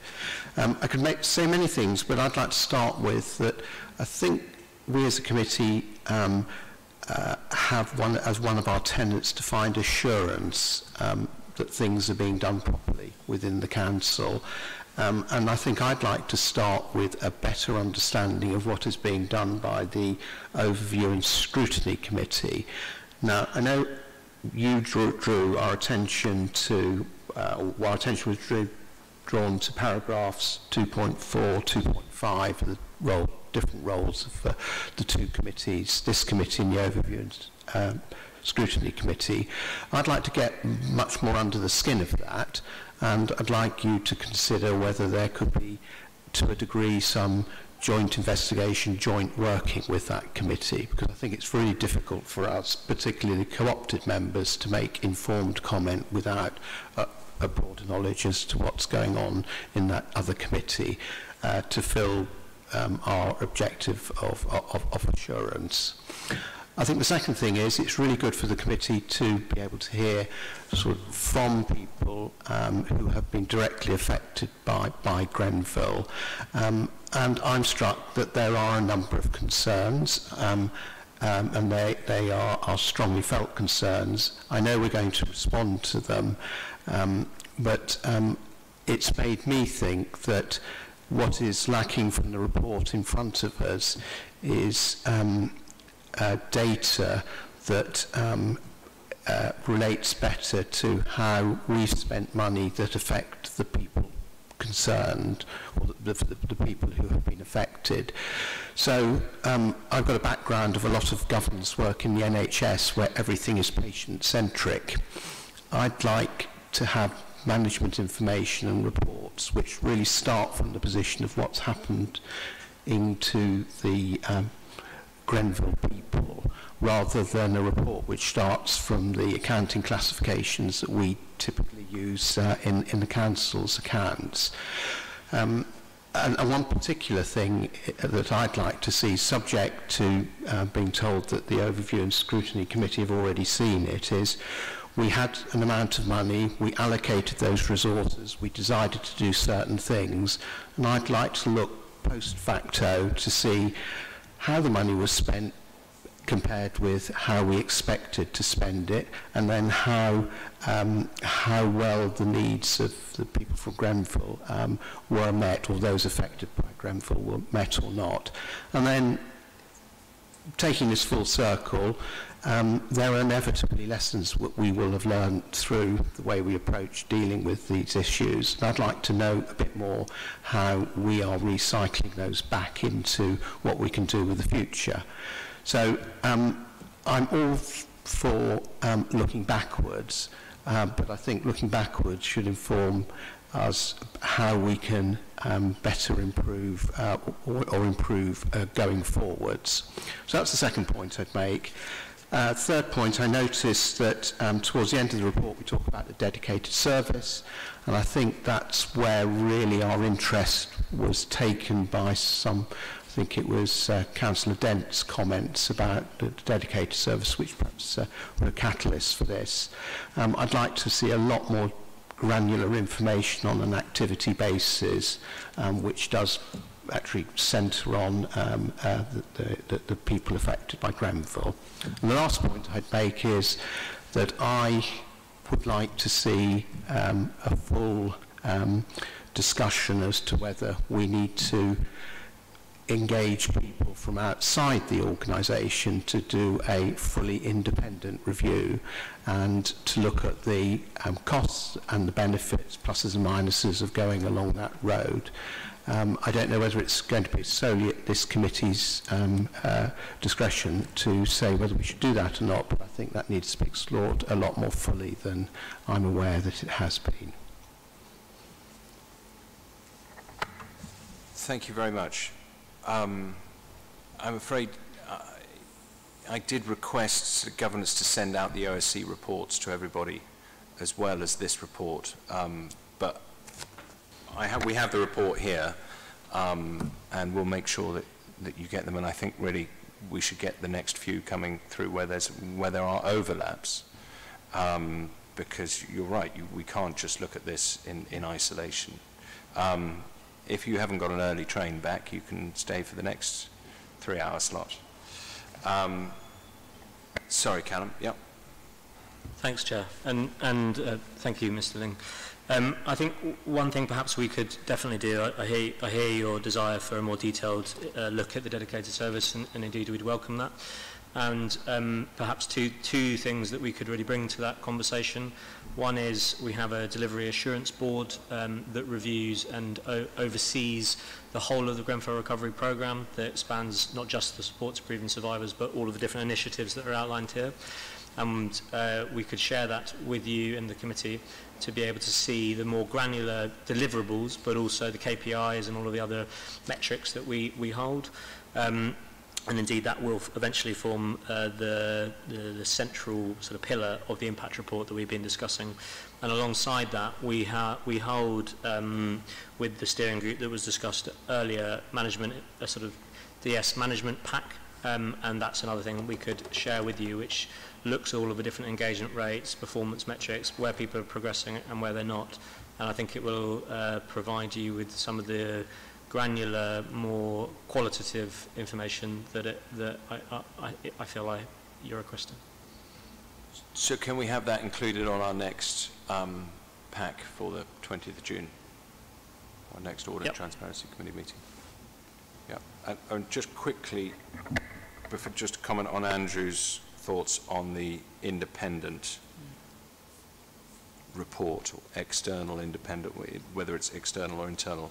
Could we just get Barry to comment on that as to whether we can make a decision, or your view on it? May I just say that I chair the Corporate Delivery Assurance Board, and we meet every 6 weeks, I think, and have done for the 3 years. I do think we can provide you with much more information about, which gives service-based assurance. It's not patient-centric in the way that you described, so, and that's because there's so much which is contested person to person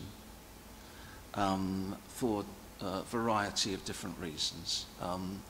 But I think the point I would say is that normally when there's an enormous incident, say for example a patient death or a child death, each organisation does independent management reviews to learn what it did from the past, and then they get together and do an overall review.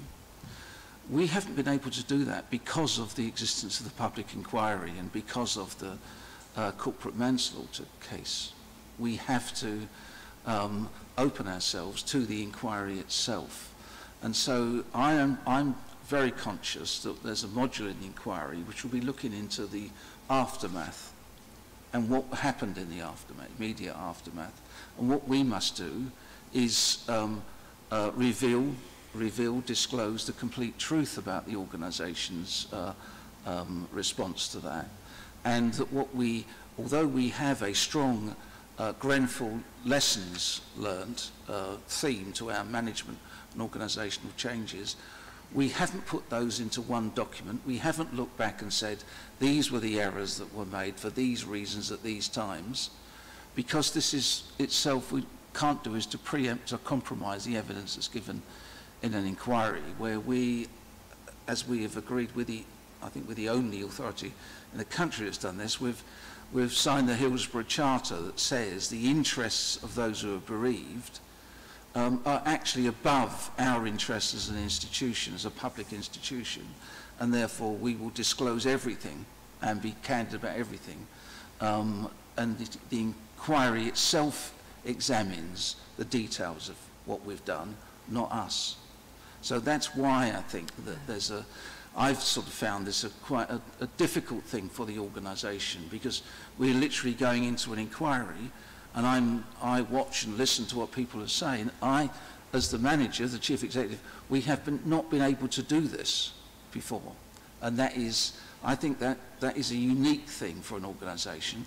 And it's unique because I think we're the only authority that, as you heard from the first speaker, it's felt, I won't repeat the phrase that was used, but we're the only authority that's ever been charged with solving the problem that the people who suffer the problem believe that we were major contributors to causing in the first place. And that is the loop, the paradox that we can't really, we have to accept, you know, that these are views of some people and of many people, but that decision was made by government in July and August 2017. The initial pattern of expenditure that we're reporting on here was actually agreed by London Gold. So whether that was the humanitarian work or the other work, that pattern was agreed by London Gold according to a national disaster recovery, and we really didn't take responsibility for about 4 months. And then an awful lot of our expenditure was really not just the response and the recovery, but also the accountability to government on a daily basis, literally a daily basis, to ministers and secretaries of state, not 1, 10. So an awful lot of this is, we mustn't as an organisation overmanage what we're the information that's being put before the inquiry by its examiners who are examining our records, literally all of our emails, all of our discussions in the past. And I think it's important we don't compromise that. Thank you, Barry. Liz, can I Okay, yeah, thank you, Chairman. Been waiting a long time. Thank you. Yeah, I mean, this is it's a very difficult issue, and we've presented with a report which is only looking at expenditure in reality, but it's obviously had a massive impact on the lives of many. But I found it very difficult looking at the report. I just support completely what David and Andrew have said. To get a sense of the proportionality of the expenditure, you know, how many people were rehoused, and more detail on that in the analysis, I think, would help to sort of, be able to judge the expenditure that's been spent. And the other thing I noticed was that, there was an underspend on the 2021 financial year of 2.4 million, of which 1.4 was taken out of Table 4, but the rest was put to reserves, but we don't seem to have analysis of the reserves. So that may be helpful, which brings me on to my last point, which is this all runs to 2024. What happens then?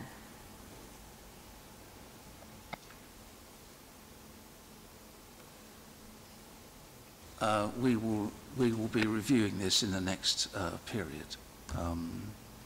The recovery strategy and the resourcing framework takes us to 2024.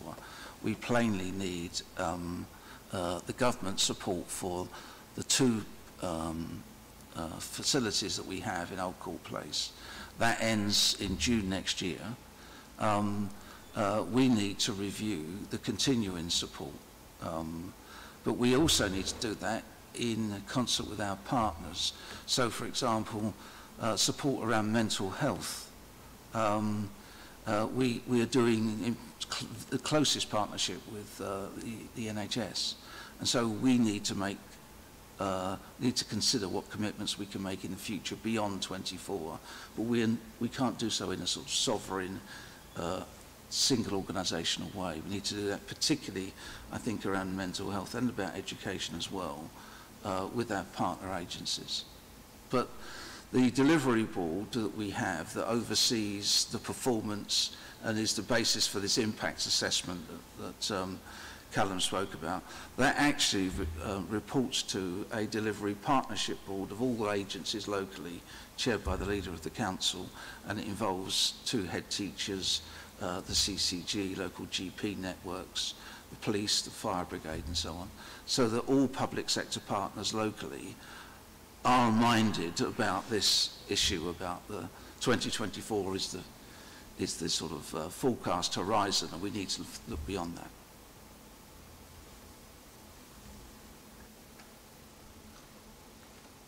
Can I just respond on the reserve? So absolutely, we'll build that into the next draft. So in the same way that we've got 50 million ring-fenced, obviously for the recovery strategy, the Grenfell reserve is a separate reserve. So we'll include that, and I think David picked up on that as well, so you can see the movements through the years and track those through. So absolutely, we've got that information. And if I can just add one little bit more information. At Appendix 2, you have a very small, light synopsis of what is otherwise a sort of 40-page resourcing framework that just sets out the funding profile for the next 3 years. And this is a difference of how the first 2 years of the programme worked, whereby we were doing sort of single annual budgets. And as we were talking to both the community and partners about how we could deliver services most effectively, there was an agreement to look at what money was available in each of the different areas so we could plan effectively over the next 3 years. So almost this year is a bit of a transitional year from where we've been going on an annual budgeting setting to the completion of this resourcing framework, which sets out that 3-year horizon. Because I think community and partners were unclear about how much money of the 50 million was left for the different initiatives that we'd set out in the original recovery strategy. So that's the reason why there is a higher percentage of reserve transfers to essentially fund the 3-year programme that's set out.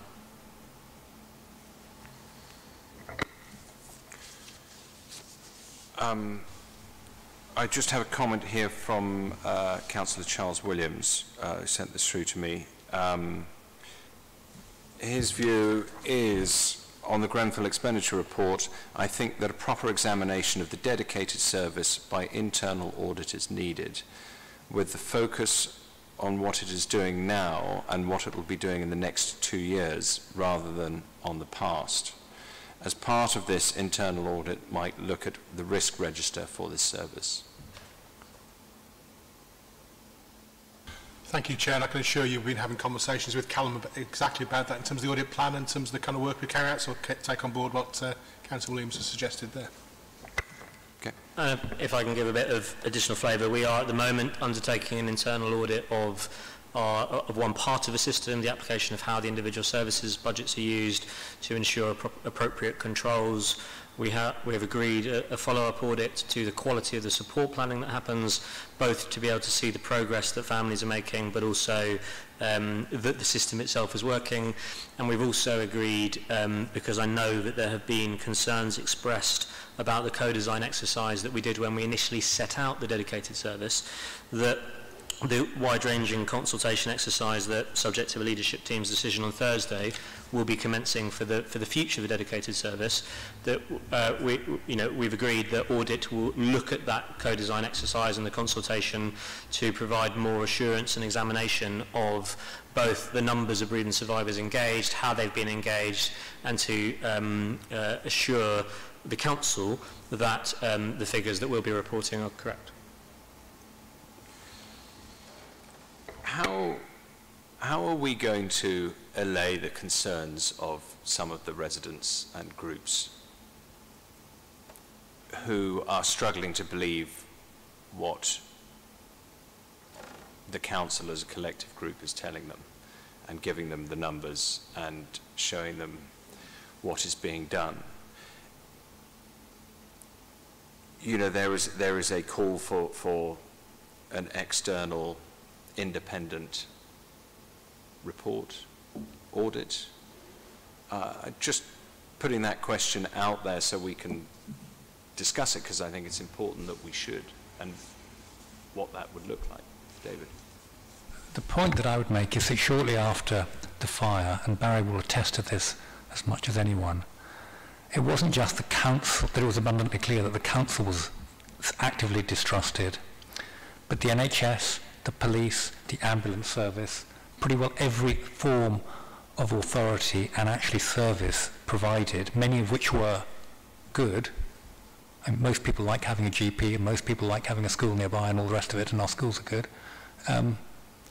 I just say that because that gives a little bit of context to some of the challenges of getting people to believe what we may think is very clear and very obvious, but is nevertheless absolutely not shared by everybody. Can you go on and say what you think the solution should be? All I can say is that there was a word that was given to me years ago, which was contumacy, which I think expresses the disdain of authority. And if you want to look in a dictionary, by all means afterwards do. But there is a challenge which does affect us as local politicians here. It affects officers too, because you are on the ground, and your team, Callum, I know, faces them in a different way to which we do. And I'm sure that some of your officers are trusted and do exactly the same in terms of output to different people, and yet they are actively distrusted by other local residents, and there's no rhyme or reason except that some trust you and some don't. Can I just go? Well, I just want to make a point. I think this is an important topic for... Yes, I've raised the point. You're trying to ground it, which is good. But I don't think we'll ground it in a discussion today. I just like people who've got the bigger picture to be able to put together an appropriate report which looks at the pros and cons. I've got a view, but I'd like to see how those pros and cons balance against each other. My sense is that without somebody from outside with authority and a good quality brand, you will never satisfy those people that are raising concerns by internal work. But I'd like to see it properly argued in a report. I don't know whether it's for this committee or whether it's for another committee or for the council as a whole, but I think it needs to be looked at properly. Yep. Cosette? Thank you, Chair. I'd like to, first of all, commend you as the chair and the other committee members for inviting speakers from the public for tonight. We can't lose sight of the reason why we're here. Whether there's a lack of trust, we are talking about people who have been grievously harmed, who we are all attempting to do our very best to look after. With that in mind, I wanted to build firstly on the feedback that Councillor Lindsay gave and the spreadsheet view of revenue and capital and expenditure. And I wanted to also build upon something that was mentioned in passing by Callum earlier, which is we are to receive an impact report later this year. I want to now build on Mr. Ling's comments that there has to be a thread from one end to the other. And perhaps there could be some ways to achieve that visibility now that these things are beginning to come to light. We must contemplate the funding sources. We must then translate how that is dispersed through the revenue and capital and expenditure. We need then critically to tie that to the impact, after which effectiveness can be measured. And that pivot point between the two committees, this one and the next, this evening, could be tied together from end to end through a thread, and perhaps, if appropriate, a joint session could be held, not dissimilarly to committees that have, in other organizations that have separate finance and audit committees coming together to review reports that have a joint overlapping interest. So that would be one observation that I would make. I was struck also by the comments made about Grenfell-centric reporting, not dissimilar to an NHS patient-centric reporting, and note the challenges that that might bring. And perhaps a slightly different perspective could be taken when you consider the impact reporting. The impact is to measure goals we have for the people we are trying to help. And through achievement of those goals, be it delivery of housing, bereavement services, whatever those things may be, they can be classified into categories, maybe 5, 6, 7 categories of impact, and how we can measure that impact and the goals we have for helping these people with those things. I also note the comments that were made about budget versus actual spending, which are an interesting thing, and note in particular that the public inquiry, for as long as it goes on, will prevent a full forensic lessons learned experience. Nonetheless, it should not be lost sight of, and it must happen after the fact. Then just a couple of quick comments on a few things in the report. Again, building on Councillor Williams' comments about the internal audit controls. One paragraph that struck me on this was paragraph 4.5, where there was a deliberate and conscious choice to use existing processes precisely because they are internally audited. And also, this committee sees clearly the plans for internal audit. What would be helpful, I think, would be to see a complete list of all of the internal audit activity that is specific to Grenfell and what is planned for the future, because certain things will come. To see it alongside the other items means that we may lose perspective on the sweep of all the internal audit activity that is specific to this topic. Two last points. I wanted to just circle back to the value for money point and make the observation that perhaps one additional thing that might be explored, if it hasn't been yet, is carving out that particular point as an exceptional item for exclusion. There are times from an accounting perspective that exceptional items are dealt with and noted in a particular way.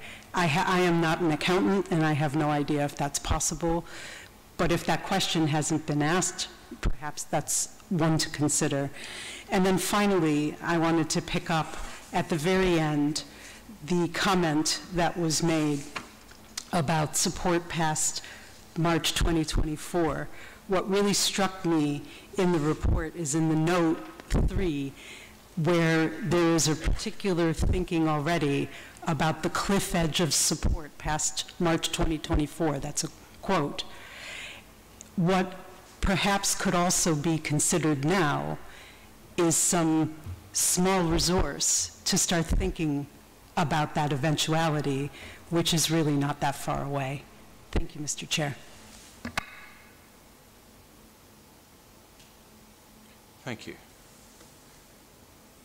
Liz, any final comments from you?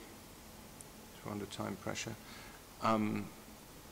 Barry, is there any comment you'd like to make after hearing our independent cooperative members? No, I feel that what would be useful would be a briefing to the members on these issues. I think it'd be really important both by ourselves, but also by independent people who we've engaged for these purposes.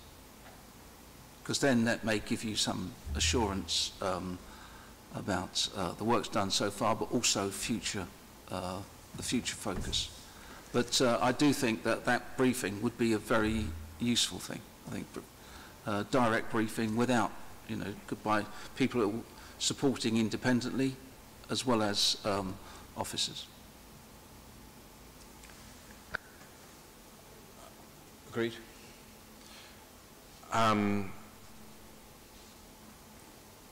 Well, we're reaching the end of our time, and again, mindful of the minute takers, and what we've sort of agreed we're going to look at. So I think we need to get the minutes out quite quickly with the action tracker. Well, I suppose let's get the action tracker out first to make sure that everything is captured on there for the members to look at. Certainly we need the reserves analysis is on there. Further breakdown of the dedicated service to make it more granular. Charles Williams's risk register for the dedicated service. David's financial breakdown, I'm calling it, in terms of the income and expenditure, really putting this into a sort of P&L perspective to make it very clear for financial people to understand where the money's come in and where it's gone throughout the years, with narrative backing it up. There's going to be a fair amount of work in that. What else have we got? Impacts assessments that Callum was going to start looking at. We've then got to look at the answers to the questions from the public speakers, and we as a committee need sight of that, because that is going to bring out more questions. Is there anything specifically I've missed that anyone wants to reiterate so that it can be minuted and put in the action platter? No? Great. We're out of time. Anything else we need to do, Vice Chair? Well, I just want to say thank you very much for coming. And for those of you who are going on to the next meeting back here in half an hour, I hope that goes well. as I said, this is the start of the sort of process, and I thought it was a good start. I know there's a lot more work for the officers to do, and I think certainly for our independent members, it was extremely important to allow people to speak. It really does contextualize it and allows you to understand the situation and the grievances they feel, but also the distrusts they feel, and how we as a committee can help them overcome that distrust. I hope we did a bit of that today, but we need to continue to think about how we can do that.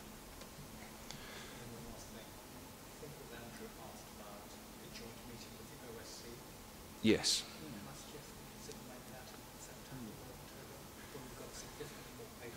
David, the joint meeting with the OSC,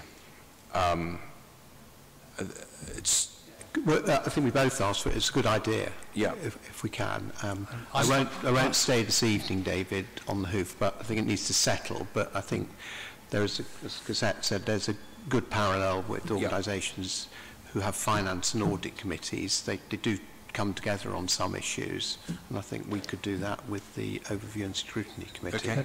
I'm on the Overview and Scrutiny Committee, and my suggestion is we might have one September, October. So we've had several more attempts to get good quality information here, so that in terms of our, well, your assurance, particularly Andrew, because you're closer to being an auditor than I am.